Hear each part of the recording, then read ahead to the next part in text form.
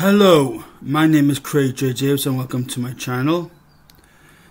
It is a Sunday, so another Sunday, another sermon, and in this sermon I'm going to be talking about baptism and what the purpose of baptism is. Before I start though, I do have a confession to make. I'm fat. Yes, there is that, but that's not what I'm here to confess about, even though I am fat.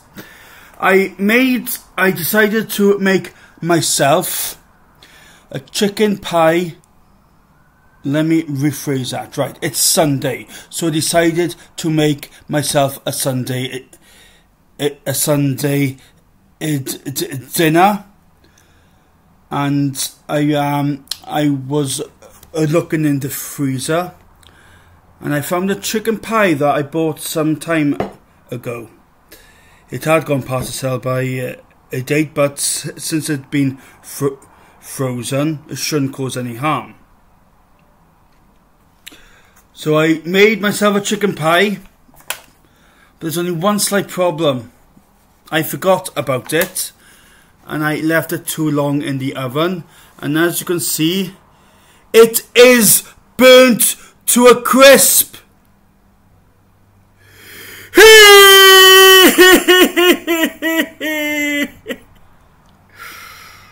I just can't cook, you know. I can preach, I can teach from the Bible, I can even drink until I end up in A&E from alcoholic poisoning, but there's one thing I cannot do, is cook. Good job I'm not living with Gordon Ramsay, isn't it? Good job I'm not in his TV program Hell's Kitchen. He'll end up having a nervous breakdown, and yeah, he'll just go completely utter nuts. So anyway, if anyone has any advice how to cook a chicken pie properly, please leave your comments in the comment section below. Anyway, in Australia, anyway, carrying on, okay? If you have your Bibles with you, we will be going through two scriptures about baptism. I may go through other scriptures as well, depending if the Lord leads me to read other scriptures, right? Now, in the first scripture, we are going to be reading from Matthew chapter 28, from verse 18 to verse 20. Okay, so that's the book of Matthew chapter 28, from verse 18 to verse 20, and here I am reading from the original King James Version. So Matthew chapter 28, from verse 18 to verse 20. And these are the words of our Lord and Saviour Jesus Christ himself. And Jesus came and spake unto them, saying, All power is given unto me in heaven and in earth.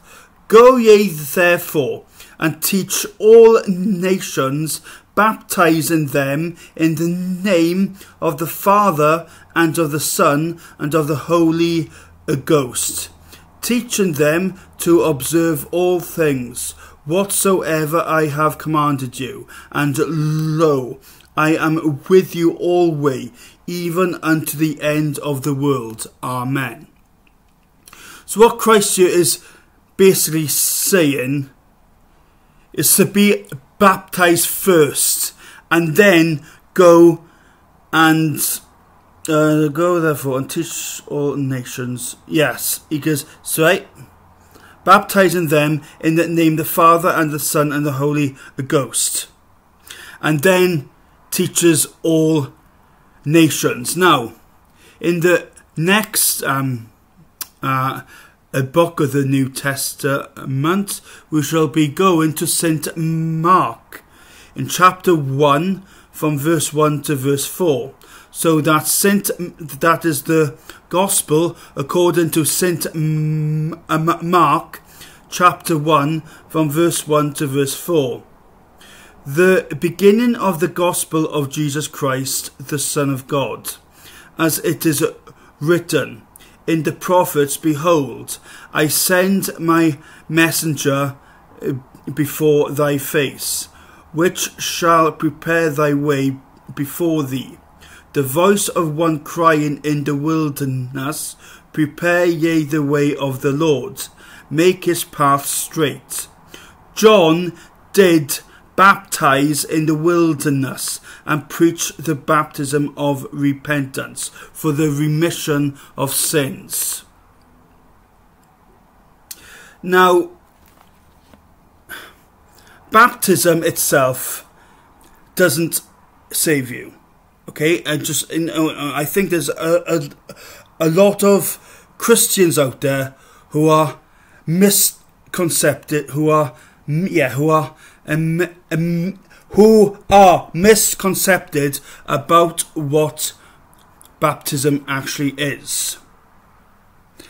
Baptism itself doesn't save your soul from hell.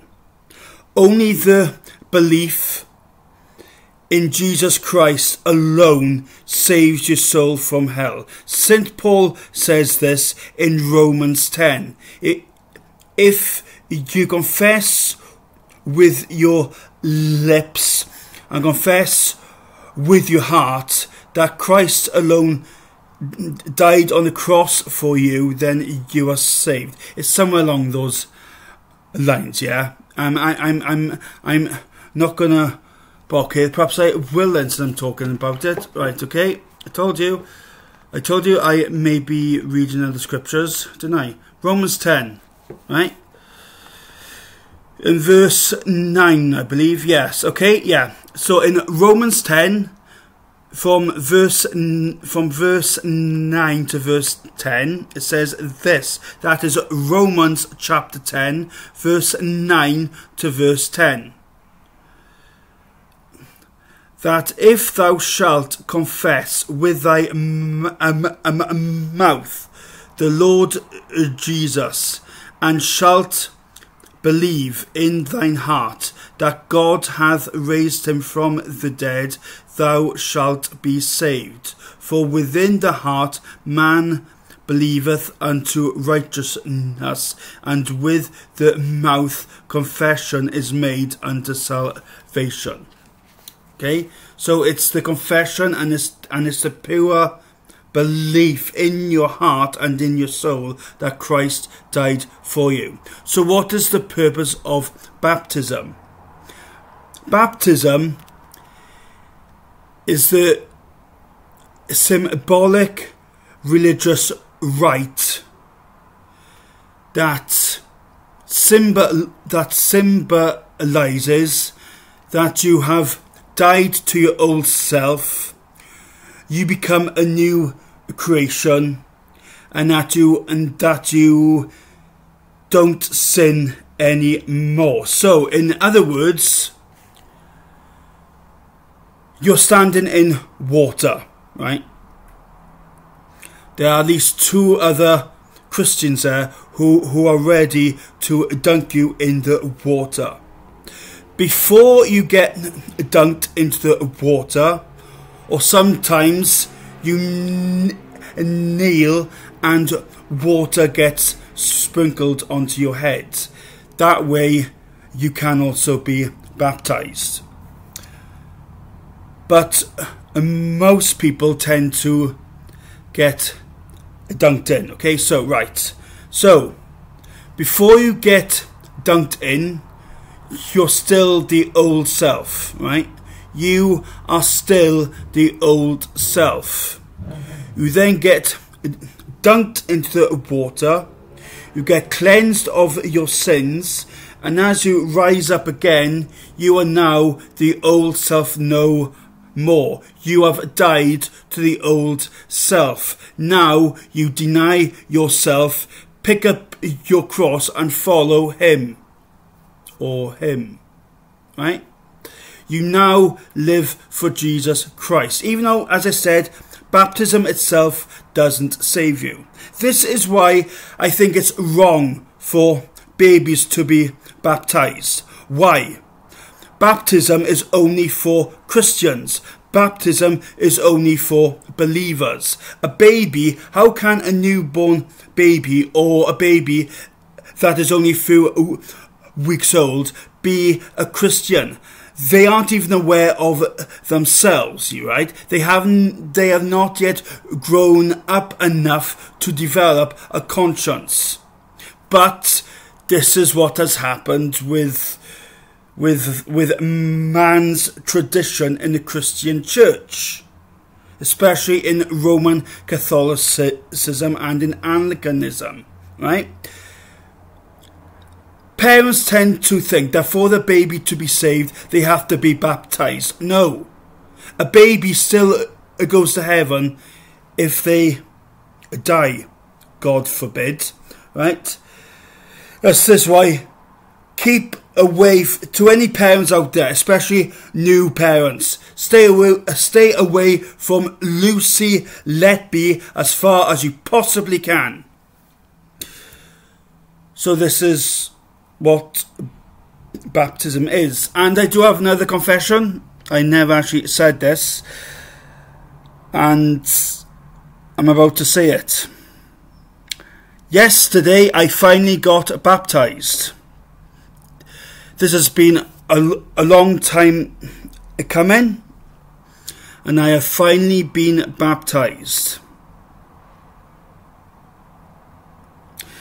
And since I've been baptized, there has been a change in me, right? Because when you also get baptized, right, you die to your old self. You are now a new creation in Christ, right? Your sins have been washed away. So now I feel, because I've made that commitment to God the Father through Jesus Christ by being baptized, I feel I cannot live the way that I did before. Because now, right, it was bad before I got baptized. But now I can't, because I know for a fact, right? Because I've made that utter commitment to die to myself, to follow him. If I now fall back into sin, the Lord is really going to chastise me and convict me, and things for me could get a whole lot worse, beyond anyone's comprehension. Because now that commitment has been done. Now that commitment has been fulfilled. So yeah, I'll read again in Mark chapter 1, but this time I'll just read from verse 4, okay? So Mark chapter 1 verse 4. John did baptize in the wilderness and preach the baptism of repentance for the remission of sins. Baptized of repentance for the remission of sins.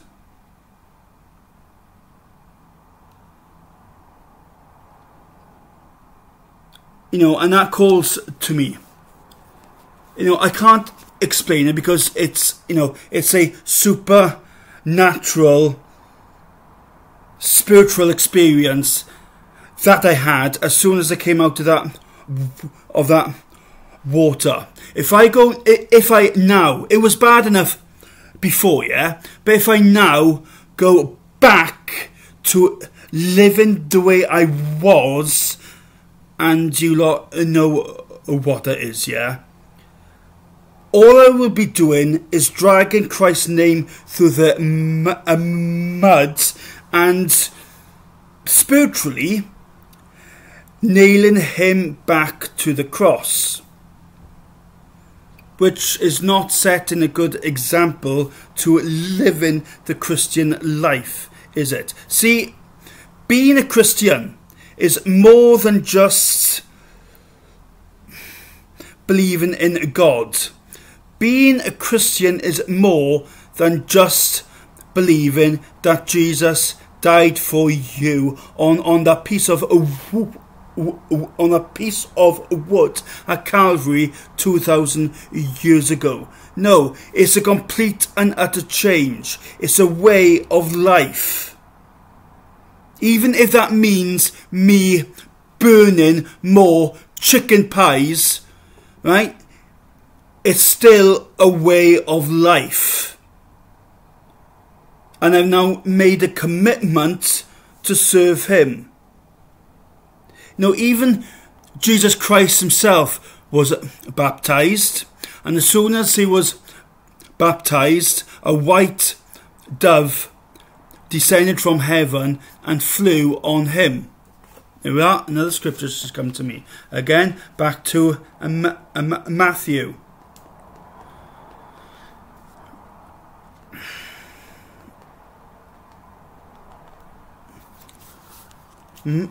Matthew chapter 3. I'm getting there eventually.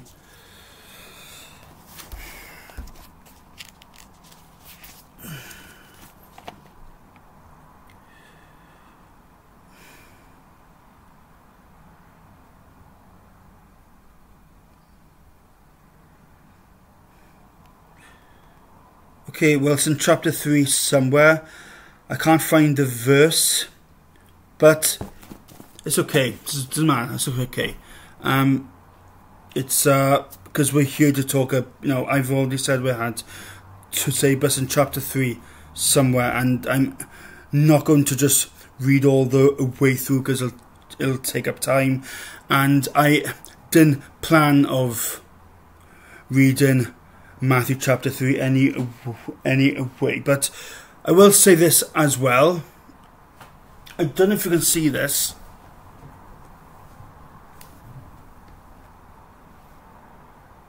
See this bit? That is a symbol, that is a statue of Jesus Christ. It says, Jesus, I trust in you. Now, as you can see, right, there's a blue stripe coming from him and a red stripe coming from him. Now, what does this represent? It both represents life.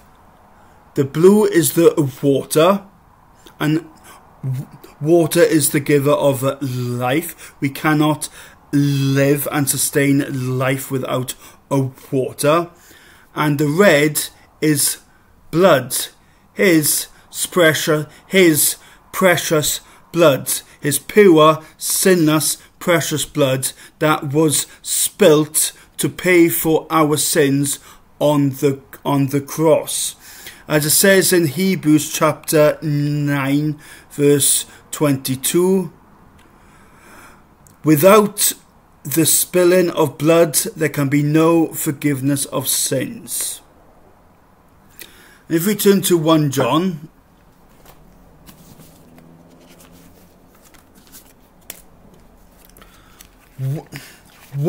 chapter 5 verse 6. Ready for this? Right? 1 John chapter 5 verse 6. Actually, we will read from verse 6 to verse 7. So that is 1 John chapter 5 from verse 6 to verse 7. This is he that came by water and blood. Yeah? This is he that came by water and blood, even Jesus Christ.